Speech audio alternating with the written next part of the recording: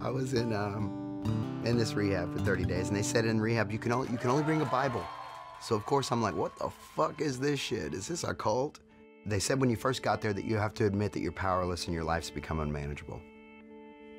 And I was like, I didn't really believe that, but then I started looking at myself in the mirror and thinking about what my wife said. You're green, you know, you have sores on your face, you haven't brushed your teeth in a month. You might not see it, Justin, but you're not the same person. I started thinking about those things. I started thinking about the time when I picked up a trash can and threw it towards my wife when she was pregnant.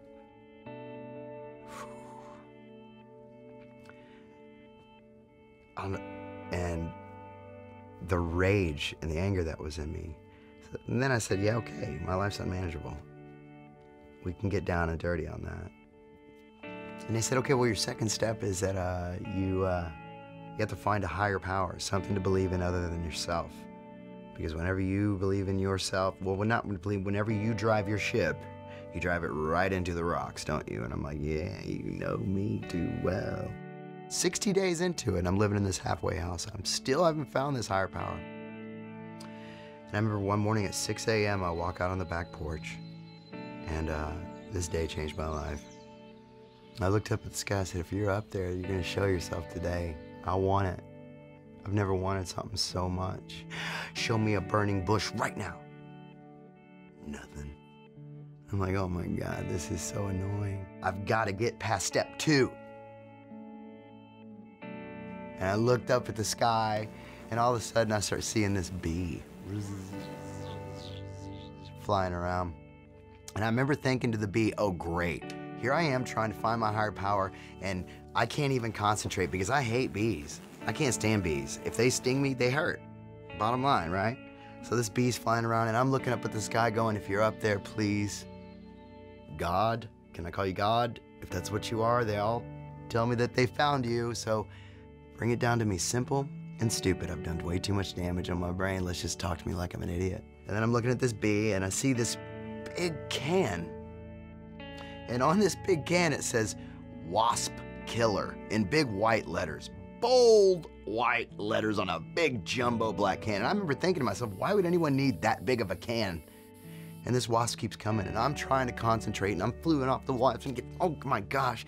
And then I was like, just make it simple, God, make it simple. Then all of a sudden I see this wasp, boom, boop, boop, starts beating his head against this wasp can. And I'm thinking, that's a dumb, dumb wasp. Why the hell would you try to get into that wasp can? When you've seen millions of, I started laughing, you've seen millions of your homies die from that shit, and still you want to get you some.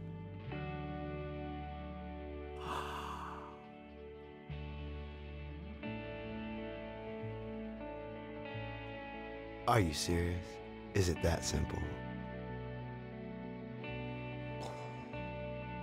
Right then and there.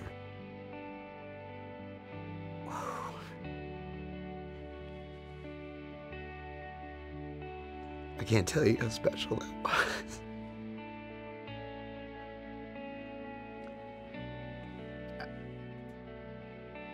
You can't explain it. You can't, because you can't have someone sitting there beating you over the head with a Bible telling you, it's time, son, it's time. I had to have it in the most idiotic way. I found my higher power in a wasp can. Today, I don't have to fall apart, and I don't have to be afraid.